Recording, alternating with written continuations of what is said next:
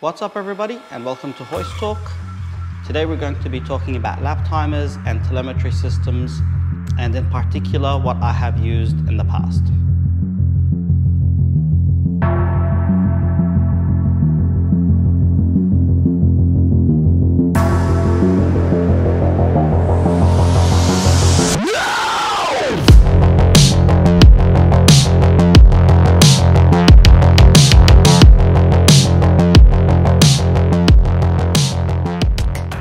Now a little bit of housekeeping rules. The kids are upstairs asleep, the wife is upstairs asleep, and I can't really be too loud or rowdy. The next thing is, this is not a product review post. This is almost a vlog or a podcast or whatever you want to call it of my personal experience with my car, using whatever I could afford or get my hand on at the time of whatever I was using, right? So very informal. Let's get stuck straight into it. Let me give you the history of what I started using and why, and how I ended up to where I am now.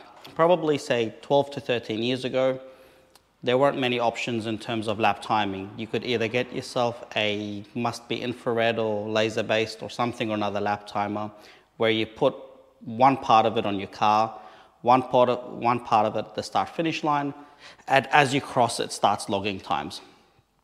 Never used them, will never use them, not interested in them. But I did end up getting my hands on a second-hand, affordable Racelogic performance box. And I think there was a variant of it called a drift box, which also captured your angle. That Racelogic performance box was GPS based. It was 10 hertz, very accurate. Once you get it going, super easy to use. You simply stick it onto your windscreen with the suction cups, and off she goes. It had its own software, which is Circuit Tools, that runs on Windows. So if you're like me and you had Mac, unfortunately you needed a second laptop or you needed to run Parallels. But for all intensive purposes, it was a great system. And I used that for many, many years, longer than anything else I've had. So I would say a good 7 years or more was using that same Racelogic drift box. I think I had a drift box that I picked up on eBay for a few $100s. They were not cheap, brand new. They were over $1,000, which is still expensive today. But again, there weren't any other options out there. Its only flaw was it didn't have predictive lap timing. And I know that in later firmware updates, they did have predictive lap timing, but you needed a PhD degree in IT to get that working. And I'm just not smart enough to get that done.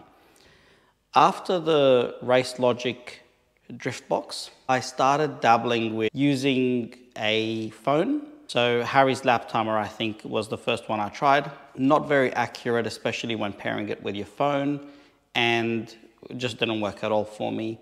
So I purchased an external GPS module that you would connect to your phone. And that was fairly cool because in my BMW M140i, I could do a mirror cast and replicate or cast my screen from my mobile phone onto the entertainment screen for the car. And it looked pretty cool, as you'll see in this video. However, when linking everything up, it was a little bit annoying because sometimes the GPS doesn't connect to the phone properly, sometimes the phone doesn't connect to the car properly, and then a lot of times the data was invalid or corrupt. So you couldn't really rely on it. I'm not a fan of that system at all, and I was in a very desperate state to find an alternative because at that point I sold my Racelogic item. But to me, there were more cons in terms of complexity, and you're about to go onto the track, you're trying to connect everything, shit doesn't work, you go out and you don't have any timing. But it did give you predictive, unlike the Racelogic item. After, I guess, a year or two of putting up with that, a Kickstarter program was shared around, and it was a product called Racebox. This Racebox was very similar to the drift box, probably a little bit of crossover. Not sure how they went with that for copyright, but The Racebox was a standalone unit that you connect to your windscreen using a GoPro suction cup, and it was fantastic. GPS based, had predictive lap timing on display, very accurate, very reliable, super easy to use, idiot proof.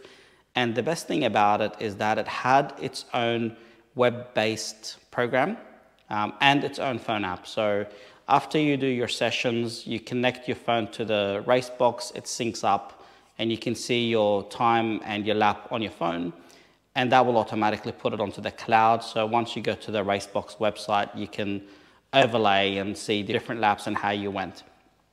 Cannot rate that system any higher. By far, the easiest system I've ever had and the most reliable system I've ever had. It also gave you the opportunity to export files in .vbo format, which is the format for Racelogic. And that seems to be the most widely adopted format for data files. So you could overlay Racebox onto Harry's lap timer if you export as .vbo onto the Racelogic, which is the people who created that .vbo format. All the data was compatible, happy days, and by that time, Circuit Tools, which belongs to Racelogic, was released on Mac. So you didn't have to have two different laptops or two different computers, one for your personal life if you use Mac and one for the car. And there was another app called Track Attack, which was really nice to use. So everything was going well. There was one flaw with the Racebox, which is that it didn't have the telemetry other than GPS and G-forces. Natural progression for track guy or track girl, you get faster and faster, you start getting driver coaches, and you start getting race engineers, and then those guys and girls start asking you for more. They say to you, what about, do you log brake pressure? Do you log accelerator pedal? You're jumping onto the brake too hard, you're getting onto the accelerator too soon.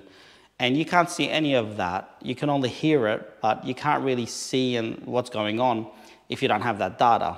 You end up being put in a position where you either get a Racelogic video box, which is amazing, it has cameras and everything, but it is super expensive. Motec, which is again expensive, or in my case, I went with the AIM Solo DL2. And this is what I'm using now. GPS connects reasonably quickly if you have it mounted in the right space, and it connects to the CAN bus to the car, so it logs everything. The other thing that I like about this is it has LED lights on the side. So we have it programmed where a green LED is 0.1 faster than your predictive or your best lap, your best previous lap. And if it's red, then you're 0.1 seconds slower. So it's a quick way to see how you're going while you're in the middle of the lap without having to look at the screen. Pros and cons for the Solo DL2.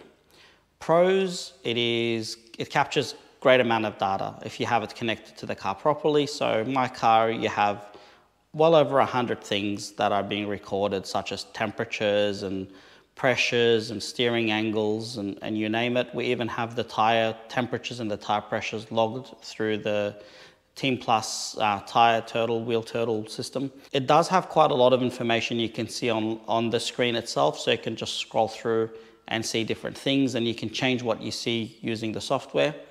However, on the subject of the software, it is only compatible on Windows at the moment, so you go back to needing two computers, or if you run parallels, you can have one computer, but every time you switch, you lose everything. Huge pain in the ass. The software itself is not the most user-friendly software. It's very powerful if you know how to use it, but it is not an easy system to use, and I'm not a very computer literate guy. The files that it uploads are not compatible with other systems, so you can't compare your lap time with your friends if they're running Raceboxes or Harry's lap timers or Racelogic V-boxes or whatever. You could only overlay it with AIM lap times, which is a huge shame, because you sometimes sit down with your mates and you're bench racing and you say to them, come on, let's put the data, you're only faster than me because you got 100 more kilowatts and all that kind of crap. So great system, very accurate if you know how to use it. It does have its hiccups in real life when it doesn't want to play, but for the most part, it's a great system. My recommendation for anybody who's doing track days that is serious but not super crazy about it is get the Racebox. Completely idiot proof, very reliable, everything's uploaded to the cloud. You're not going to lose your data. Even if you lose your Racebox or you break it or you lose your phone, everything's uploaded on the cloud. Can't rate it any higher. If you want something that's very serious and you have engineers and you want to really improve your driving, get the AIM. If money is not an issue for you, get a Racelogic video box. I've never used it, but my friends do, and that has cameras built into it. It has CAN bus ability to log everything, and it has the right file output. And I hear a lot of great things about it, but it is like $10,000 in Australia, or a Motec or anything like that. So if you're a first-time buyer for a timing system, I hope this helps you choose the right thing, or if you're looking at upgrading what you're currently using, I hope this helps share at least some experiences. If you have any questions, please share them. If you like this video, please subscribe and stay tuned for more content. Thank you very much.